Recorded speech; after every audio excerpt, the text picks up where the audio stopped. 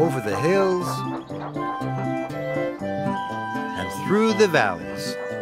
All the time he was looking for the end of the rainbow. Must find the end. Must find the end, he puffed.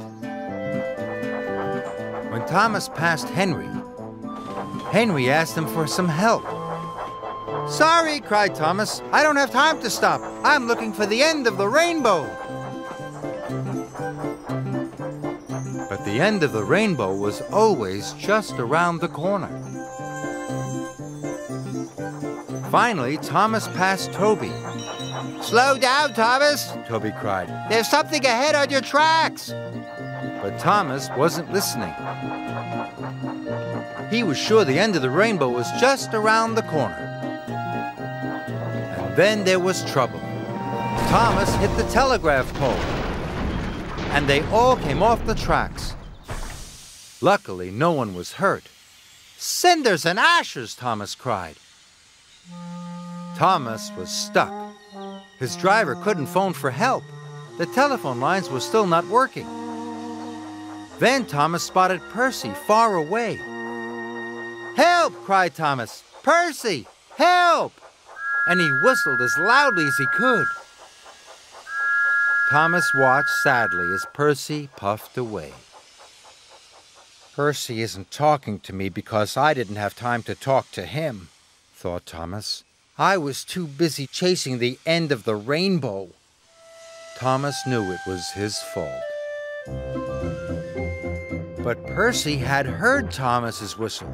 He knew Thomas was in trouble, and he was hurrying to get help. "Thomas is in trouble!" Percy called out as he passed Henry.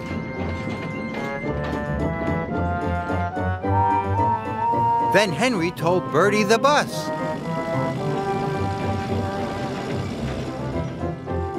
And Bertie told the children. The children told James.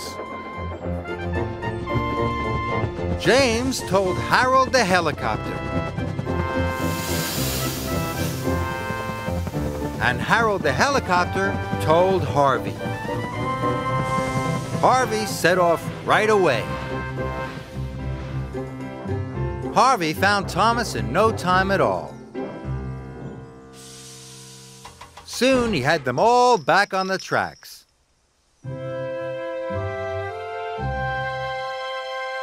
"Thank you for rescuing us, Harvey," said Thomas.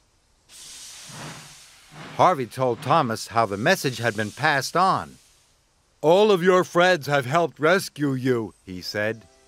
Thomas was very happy indeed. Thomas puffed along. The rainbow was still in the sky.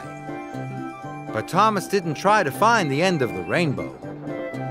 He worked as hard as he could until all the telephones were working again.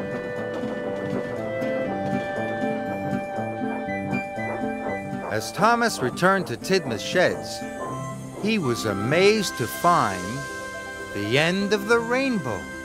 It was right over Tidmouth Sheds. "The old story was right," gasped Thomas. "There is something magical at the end of the rainbow. My friends. Friends are the most wonderful thing of all."